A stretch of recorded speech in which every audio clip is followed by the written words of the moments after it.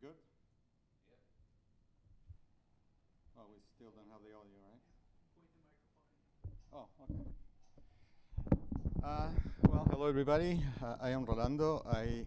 A few years ago, actually 2 years ago, I brought to the Pinball Expo crazy challenge that I put onto myself, which was to essentially build Black Knight completely from scratch.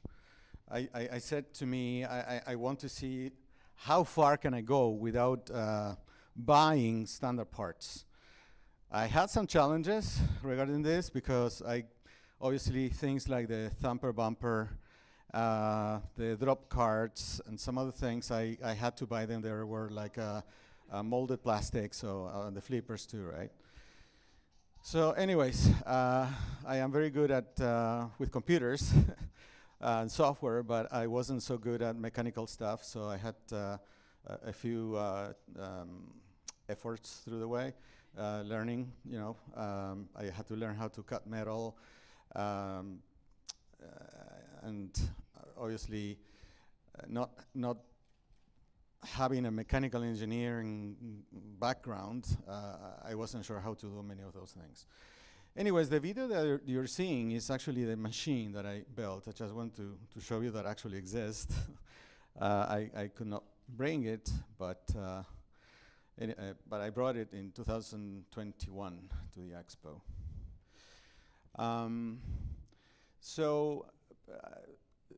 Because I was set on this idea that I had to build everything myself, the very first thing that I built was a CNC machine, which is the machine that you see there. That machine I used to make obviously the play field. I cut all the metal parts, all the brackets, everything. I had to use obviously aluminum because that CNC machine only cuts soft materials like wood and soft aluminum. So that's what I had to, it took me 2 years from the point that I actually started to make all these things to the point that I actually finished all these additional tools. Also, I had to build a machine to make coils, because you don't have pinballs unless you have coils. And this is the first, that machine has had some improvements over the years. Obviously, it's not looking like that, but I didn't take a picture, actually, I didn't take a picture to bring it here. So that's the way that it started. And the playfield, the first look of the playfield is that thing that you see there. So essentially, I used a bitmap of a virtual pinball Black Knight, and I sort of I used a program called Inkscape. I traced all the bitmap, turned into vector, and I used that to print a vinyl surface that I put onto the playfield. I was able to find inserts that were white for everything, because I wanted to use RGB lights, not white lights with color lens. I couldn't find these last three ones in transparent color. They were orange. So I managed to use everything. I used silicone to mold, where is it? Oh, there was a picture with, it doesn't matter. I made a mold with silicone of the piece. Oh, here it is. No, it's not. And I recreated the lens using epoxy resin. So, anyways, you saw the video, and you saw the play field, and the story goes like I bring this machine to the expo, and the machine has a few failures. Well, it's here mostly because of some bad designs that I did on the electronics. So I corrected the electronics. So this is one of the intermediate boards that actually put together. So each one of these, if you're familiar with electronics, these are the connections to the solenoids.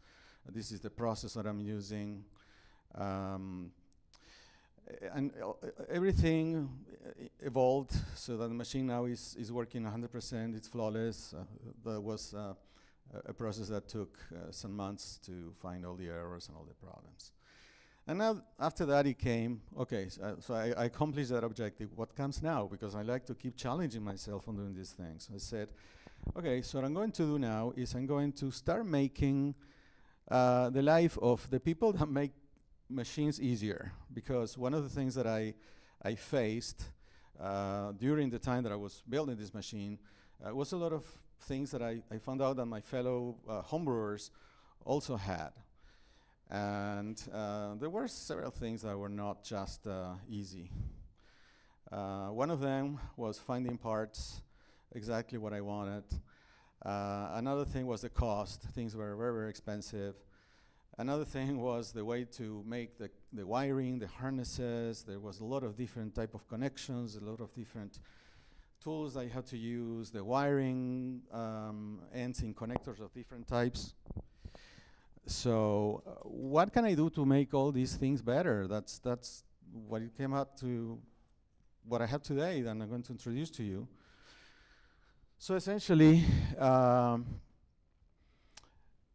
if you're actually building a pinball machine, you probably know something about 3D printing. You understand how 3D models for making a playfield works. Even if you have that background knowledge, you probably will understand how to build a 3D model of a mechanism that you want to use, and so on and so forth. So, or if you have access to certain tools, you can make these parts yourself. For instance, if you have access to a 3D printer, you can make many of the parts for the pinball machine. If you pay attention to some of the machines that we have, that the Expo has in the floor, there are several companies that actually have 3D printed parts above the playfield that you can see directly. There are many other pinball companies don't like to do that. They actually have 3D printed parts underneath the playfield. 3D printed parts are not something that has a great reputation, but it's wrong. It's people think that they may break, but actually it depends on the direction of how you do the print. The other thing is, to make parts, you need to access to a water jet cutter or a laser metal cutter, or you have to have access to a CNC machine. You need to have access to a coil making machine. If you don't have anything of these tools, which most of the people don't, you can go to a place called a makerspace. Makerspaces have all these elements, and I think that there's in Chicago a few of them. I checked that. So let me show you first what are the components that you can make yourself. You can make all the mechanisms, and you can make all the electronics that you're going to put in your machine. Everything that you go underneath the playfield, you can make it. I mean, it takes more effort.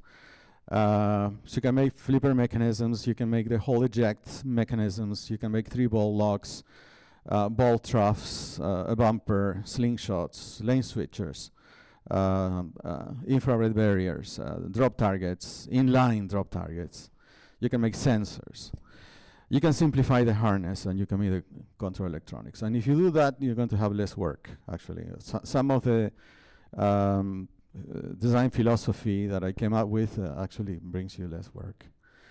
Other thing that I mentioned is the cost. If you look at the cost, I don't know if you can see the prices, but for instance, a full flipper assembly is around $50. Same thing with same cost for the bumper. More expensive for a single drop target. $90 for a bank, for a 3-drop target bank. $300 for a 3-drop target bank that has the smart, that they can drop the targets and raise them again. $189 for a ball trough. And so on and so forth. There's a lot of prices that I took here from the main pinball parts manufacturer that homebrewers can get their parts from. And this is the less expensive, okay? So you're going to find from these prices up. And there's things that you cannot find. I mean, you cannot find a pre-made 3-ball lock mechanism. You cannot find a 4-in-line drop targets. These are things that are not of interest to they don't have enough volume of sales, so you cannot find them. So you may have to make them yourself. So I'll give an example, because I'm very familiar with the Black Knight. I'm going to tell you what components you need to build a Black Knight. So Black Knight has 4 flippers, so you need 4 flipper mechanism. It has 1 bumper. It has 3 side-by-side drop target banks. It has a ball trough mechanism that has 2 solenoids and a ball eject, but I put something different. This is a more modern ball trough. Obviously, you need a ball trough. You're going to need 7 rollover sensors. You need to need 2 slingshots, and well, you're going to need a 3-ball lock mechanism that doesn't exist. Nobody sells that. And you need to buy a ball eject assembly, like a hole, right? That it's in the lower floor. When you put together the prices of all of this is around $1,000. If you put in pre-made electronics, like the electronic boards that you can buy today in the market, it's around $600 total, I think. So you need $1,600 just for the things that go underneath the playfield and the control electronics. And I'm not including the harness here in the calculation. The harness has another pain. If you look at the traditional wiring harness, you have all the power that goes to the solenoids. It's a 48 volt or a high voltage line that goes to each one of the coils, and then the second line that goes to the coils is the one that is controlled by the power transistors, and that goes to ground. So essentially, there's a series of issues with the solenoid wiring. We have to be very careful. There can be a lot of noise. So there's several methods to take care of that. And interference without inputs, right? Solenoids generate a lot of noise. The inputs to the processor boards, on the other hand, are again, they go to different type of connectors. They have different shapes. And from the board to the sensor that is going to provide the input to the processor, there's going to be wires of different lengths. And you're going to have different crimps that you have to do on each one of the terminals. So that's a lot of work. So this is the traditional wiring harness. A traditional wiring harness has the control board, and you're going to have, in the case of the input ports, right, we're talking, wires that go to, from that bunch of lines that come out of this port. You're going to have lines that go to different mechanisms, different components, and they have different connectors. And this is an example. You have different connector types. You need different crimp tools. You have different wire thicknesses. You have different wire lengths, and you have different wire colors. So you have to buy all these things. That adds up to the price. So another way to do things is, instead of having each mechanism one type of connector that is different from all the others, you can use exactly the same type of connector.